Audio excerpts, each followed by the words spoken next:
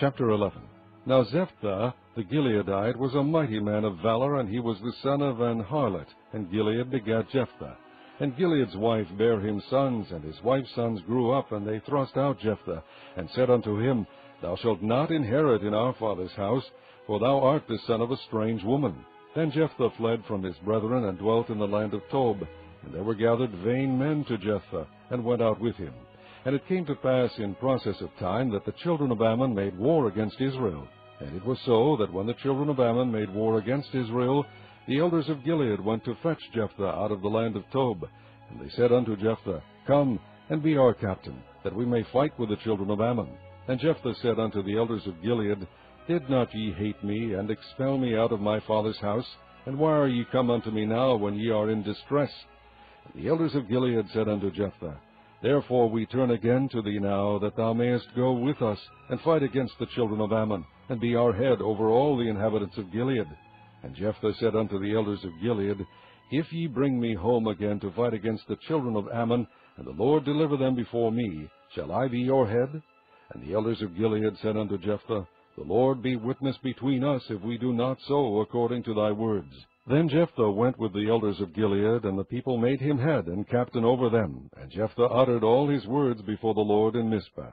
And Jephthah sent messengers unto the king of the children of Ammon, saying, What hast thou to do with me, that thou art come against me to fight in my land? And the king of the children of Ammon answered unto the messengers of Jephthah, Because Israel took away my land, when they came up out of Egypt, from Arnon even unto Jabbok, and unto Jordan. Now therefore restore those lands again peaceably. And Jephthah sent messengers again unto the king of the children of Ammon, and said unto him, Thus saith Jephthah, Israel took not away the land of Moab, nor the land of the children of Ammon. But when Israel came up from Egypt, and walked through the wilderness unto the Red Sea, and came to Kadesh, then Israel sent messengers unto the king of Edom, saying, Let me, I pray thee, pass through thy land. But the king of Edom would not hearken thereto, and in like manner they sent unto the king of Moab, but he would not consent, and Israel abode in Kadesh. Then they went along through the wilderness, and compassed the land of Edom, and the land of Moab, and came by the east side of the land of Moab, and pitched on the other side of Arnon, but came not within the border of Moab, for Arnon was the border of Moab.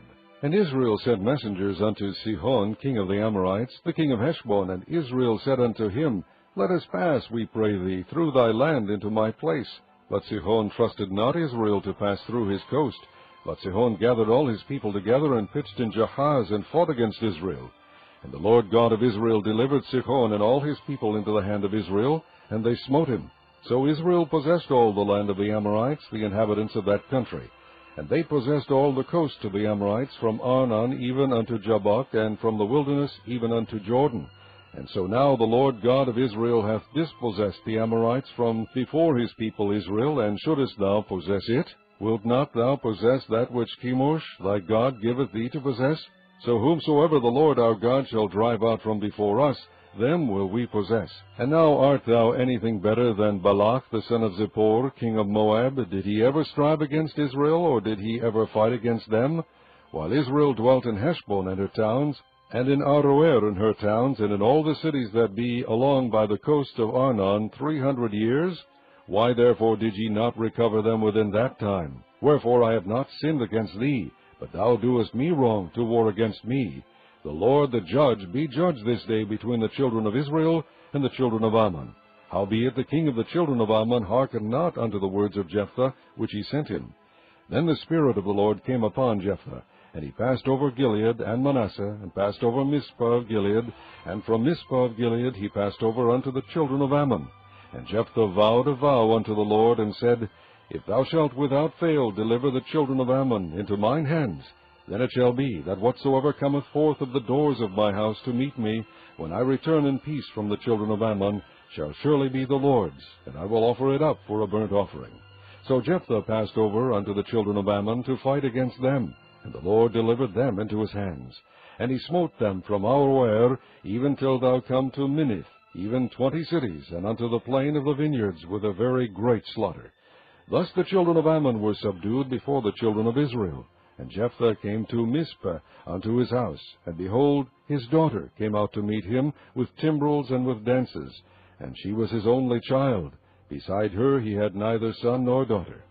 And it came to pass, when he saw her, that he rent his clothes, and said, Alas, my daughter, thou hast brought me very low, and thou art one of them that trouble me, for I have opened my mouth unto the Lord, and I cannot go back. And she said unto him, My father, if thou hast opened thy mouth unto the Lord, do to me according to that which hath proceeded out of thy mouth. Forasmuch as the Lord hath taken vengeance for thee of thine enemies, even of the children of Ammon. And she said unto her father, Let this thing be done for me. Let me alone 2 months, that I may go up and down upon the mountains, and bewail my virginity, I and my fellows. And he said, Go. And he sent her away for 2 months, and she went with her companions, and bewailed her virginity upon the mountains.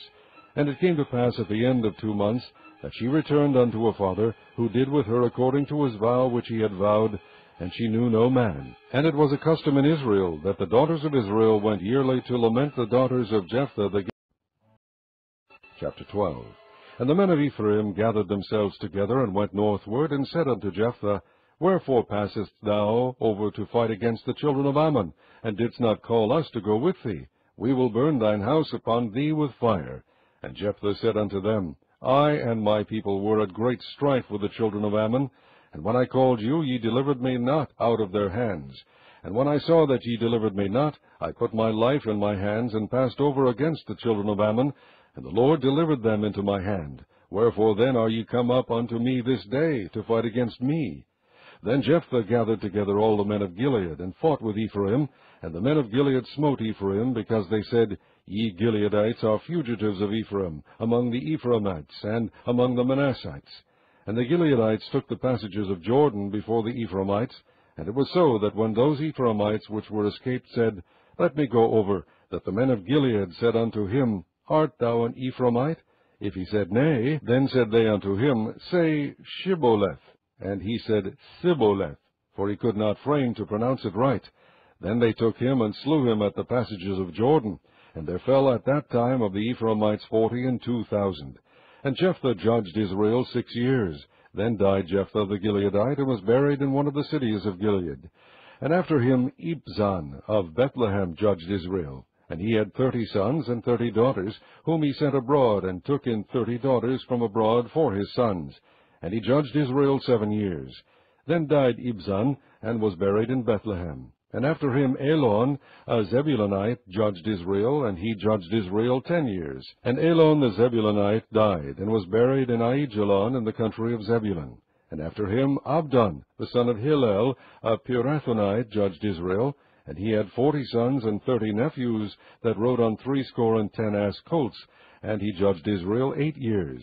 And Abdon, the son of Hillel, the Pirathonite, died, and was buried in Pirathon, in the land of Ephraim, in the mount of the Amalekites.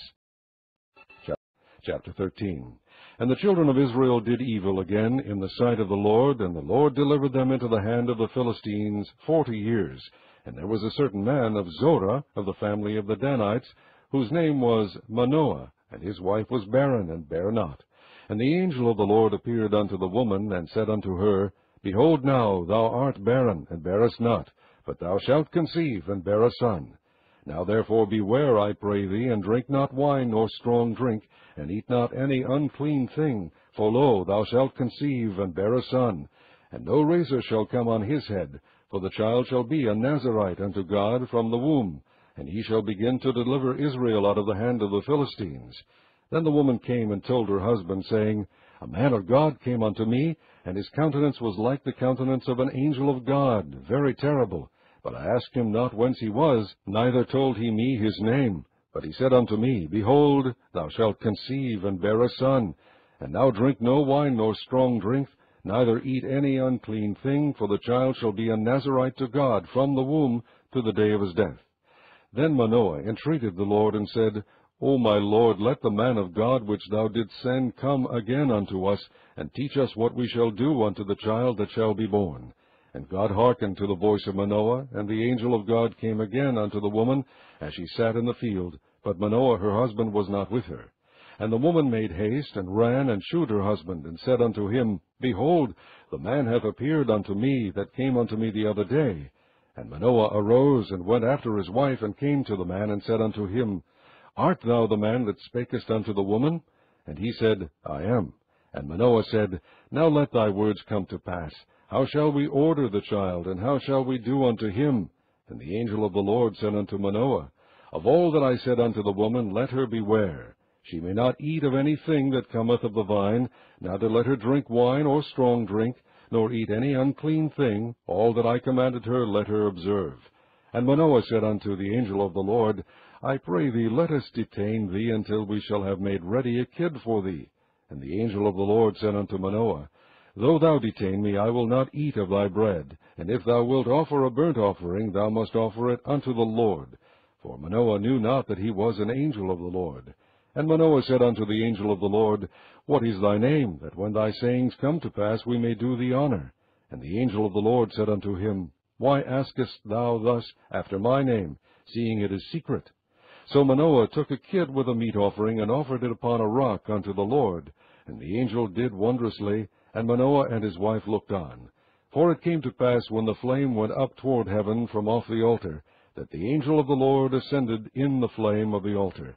And Manoah and his wife looked on it, and fell on their faces to the ground. But the angel of the Lord did no more appear to Manoah and to his wife. Then Manoah knew that he was an angel of the Lord. And Manoah said unto his wife, We shall surely die, because we have seen God. But his wife said unto him, If the Lord were pleased to kill us, he would not have received a burnt offering and a meat offering at our hands, neither would he have shewed us all these things, nor would, as at this time, have told us such things as these. And the woman bare a son, and called his name Samson. And the child grew, and the Lord blessed him. And the Spirit of the Lord began to move him at times in the camp of Dan, between Zorah and Eshtaol.